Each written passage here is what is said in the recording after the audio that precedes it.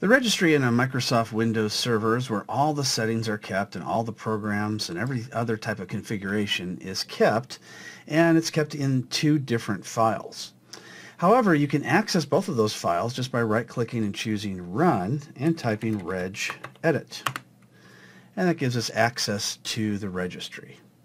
So if we click on all these different areas, we can get information about various different keys that are installed and configured on the server. So before we make any changes to the registry, we want to back it up. So here's what we do. So we go to the very top of the registry where it says Computer, and from here we right-click and we choose Export. The next thing we want to do is choose the location where we want to put it. So let's go ahead and choose the drop-down menu, and in this case we'll just do right to the root of the C drive. And we'll just put in regedit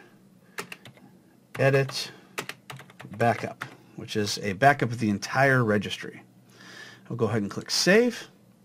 And depending on how big your registry is, it could take anywhere from a few seconds to many minutes, and also how fast your computer is as well.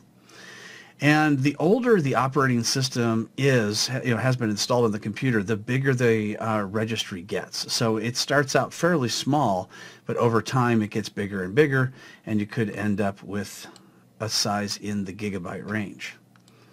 So let's go ahead and go to this PC. There we go. And we can see that it backed up 215 megabytes. This is a brand new installation, so it's not very big. Now, if you forget to back up your registry, that's okay. Microsoft actually will automatically back up your registry for you before major changes are made.